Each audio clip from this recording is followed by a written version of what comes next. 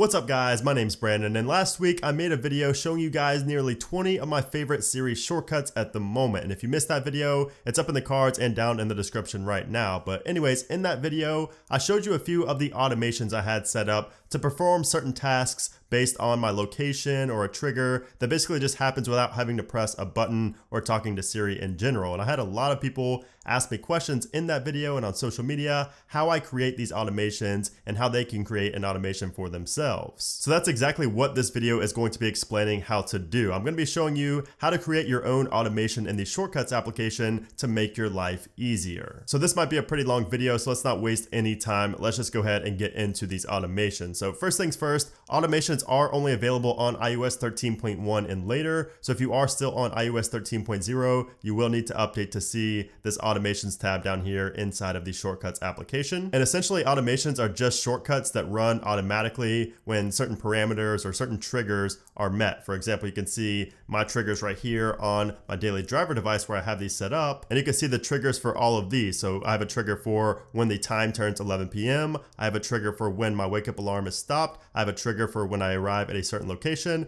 and I also have a trigger for when I connect to CarPlay. So those are all examples of triggers you can use to start automations inside of the Shortcuts application. So the point of this video is to show you how to make your own automation. So let's go ahead and do that. So the first thing you want to do is down in the automations tab, you should see this right here. Unless you do have an automation already set up, you'll see a plus up in the top right, but you should see this screen right here if you don't have any automation set up. And you can see here there are two different options. So we have create a personal automation and we have create a home automation. And you can see the difference between these two is for this one right here, the personal automation, it says create an automation that runs on a personal iPhone or an iPad. And the home automation is for an automation that works for everything in the home. So if you have HomeKit enabled devices inside of your home, like a thermostat or lights or your garage or whatever, you will want to definitely utilize the home automations. But for this video, I'm going to mainly focus on personal automations. I will touch on home automations near the end, but I figure that most people will want to just know how to do the personal automations. So that's what we're going to start with. So to start, just go and click on the little blue button right here. And this is where you choose your trigger. So what do you want to happen to lead to something else? What's the initial trigger? What's the initial parameter that you want to start this automation? So is it a time of day? Is it when an alarm goes off? Is it when you arrive somewhere?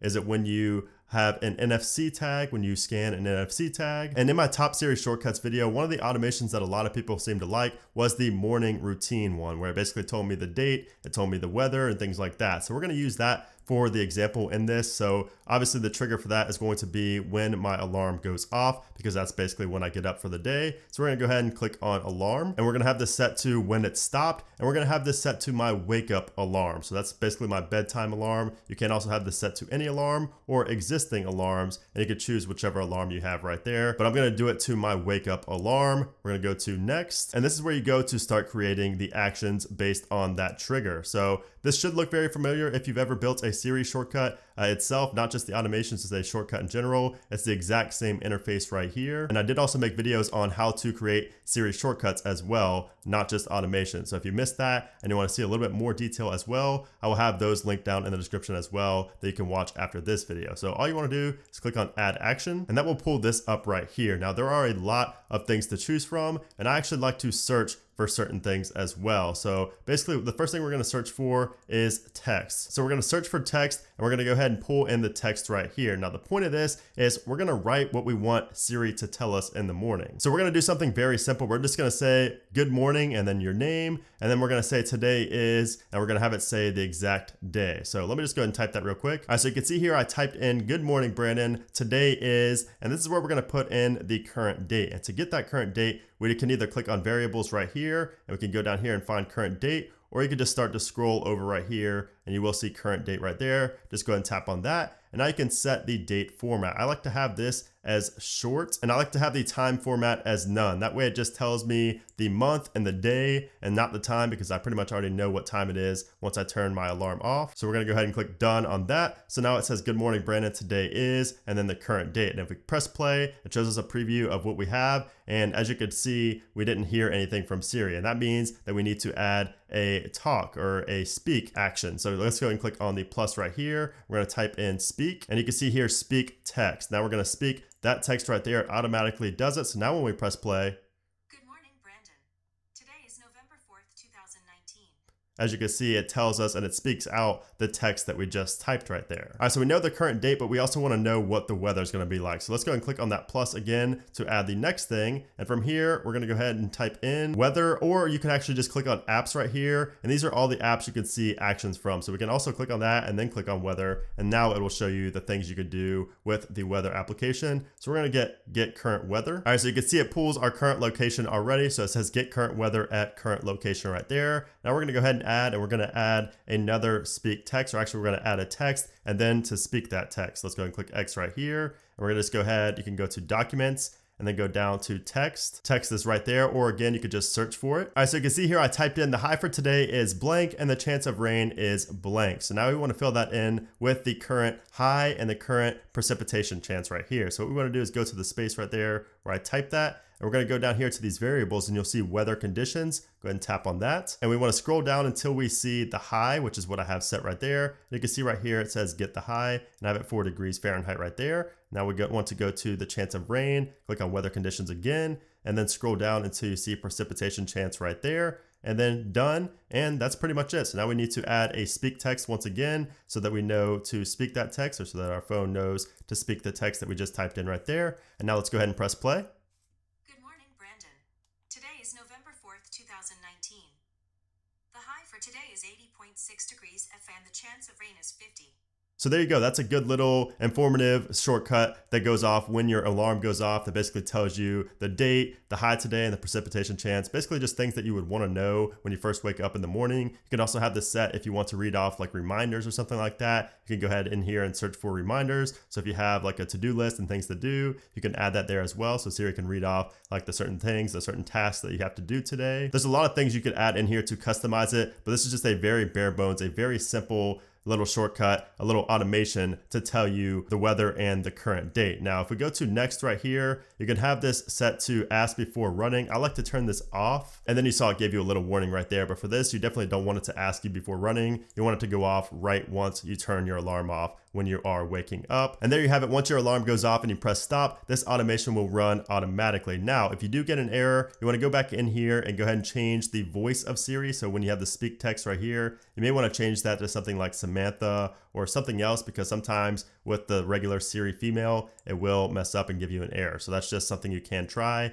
if you are getting an error or the automation just doesn't go off by itself. Now let me show you guys some other ideas for automation. So let's go ahead and create another personal automation. And then let's say when we connect to Bluetooth. So when we connect to our, let's just say when we connect to our AirPods, we want to listen to a certain podcast. We want a certain podcast to play right once we put the AirPods in our ears. So once we have that, let's go ahead to next. Let's go to add action. Then we can just go ahead and search for podcasts and see what our options are. So you can see here, you get all these options for podcasts. So what I want to do is I want to play a certain podcast. So we're going to go ahead right here. Then we're going to fill in exactly what podcast we want to listen to. So you can see here, I have all these options of podcasts to play. Let's just say we want to play DFS MVP right here. It will play that automatically once we put our AirPods in. And if you want to customize this a little bit further, you can change like the volume or something like that. So if we go ahead here and go to volume, we can go ahead and set volume, and you can turn it to a specific volume that your AirPods will play. And of course you can enable other things as well. If you don't want to be disturbed, you could turn on like do not disturb or something like that. And you can just set whatever you want so that when you put your AirPods in, it will start playing this podcast. It will set the volume and things like that. So let's go ahead to next. All right, so you can see there we did just connect to our AirPods, and I did get a pop-up. As you can see right here, it says when iPhone connects, play podcast and set volume, and you will have to tap on that and run. And you can see it does start playing the podcast right there. Now this one does not run automatically. There's no option to run it automatically, unfortunately, when you connect to Bluetooth. So you will have to manually press on the notification right there to run it, but it's very simple and very easy. And like I mentioned earlier, you can do it for NFC tags as well. So when you tap on an NFC tag, or there's an NFC tag nearby, you can have it run certain actions for that. You could say things or play a certain playlist when you connect to CarPlay, which is one of the best automations I have set up currently, and I showed that in my top shortcuts video. And I also have this other automation set up right here so that when I arrive at a certain place, the action is to send the payment. And that's basically when I go to get my haircut, it automatically sends the payment once I get to that location. So those are just some other ideas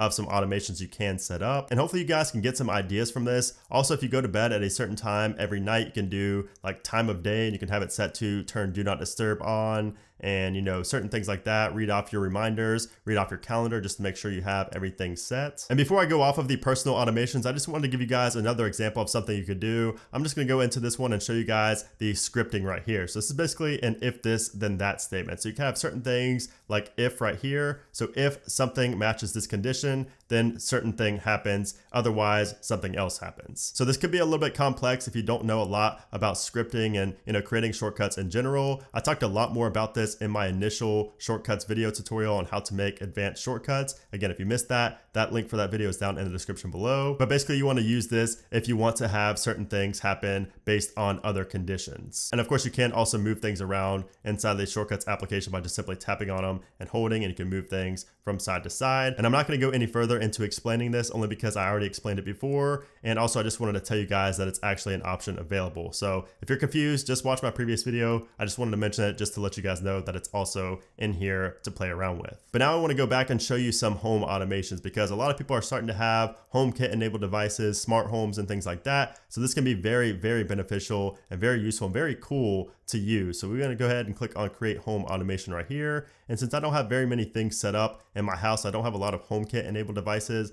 I only have like the HomePod. So for this, I only have 3 different options, but if you have more things set up inside of your home application, you may get all of these. So the automation I want to set up is when I arrive at home, I want my HomePod to play a certain song or a certain playlist. So we're going to do people arrive. So whenever I arrive at home, you can set right here the location to home or anywhere else that you have set up in your phone. And you can also set it to a specific time, but I'm going to keep mine to any time right now. Let's go ahead to next. All right, so you can see there I have the HomePod. Let's go ahead and click on next. And then you can see all of this right here. Now we want to go down to audio and we want to play audio. And now we can choose what audio we want to play. So go ahead and tap on that. We'll just go to our library, playlists, and let's just say we want to play the 2019 playlist right here. And we want to play the whole playlist, not just one song. So let's go ahead and click the plus right here. We'll turn shuffle on and repeat on, and go back and then click on done. And now we have the automation set up. So whenever I get home, it starts playing that playlist. And if you want it to stop when you leave, just do the exact same thing, except for when people leave right here. And when I leave home,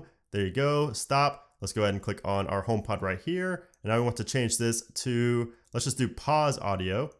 Go back, and there you go. Just pause audio right there when we leave and resume playing when we arrive home. Now, of course, if you have the thermostat and the lights and things like that and the doorbell, everything controlled via HomeKit, you will have a lot more that you can do with these automations. And one thing I think that's really cool that you could do if you have the thermostat is you can have it set so that when the weather is a certain temperature, your AC will turn on to a certain temperature depending on what that temperature is outside. So for instance, if you have a script set up, or an automation set up so that when it's 80+ degrees outside, you will have your thermostat set to 71 or 72. But if it's lower than 80 degrees, it will keep it at like 74 or 75. That's just a little idea of something you could possibly do for a home automation if you do have the thermostat set up inside of your home application. And you can see here when I set up those automations on my other phone, they automatically populated in here because I do have the same Apple ID for both devices. So that's pretty cool that they do transfer over to your other devices. At least the HomeKit ones do. The personal ones do not. So that is a basic overview of the automation tab inside of Shortcuts on iOS 13. I hope this video did help you out a little bit. Hope you learned at least something new. If you did, make sure to give this video a thumbs up. And if you guys have any questions, if you're having any errors or anything, let me know down in the comment section below. You guys know I love helping you out and responding to you down there. So if you have any kind of issues at all, let me know and I will do my best to help you out. And also let me know down in a comment below some of the practical automations that you have set up currently, because I'm always looking to add new automations to my library, create new automations. So if you have any good ideas for automations, let me know down in the comment section below. And I may even feature you and,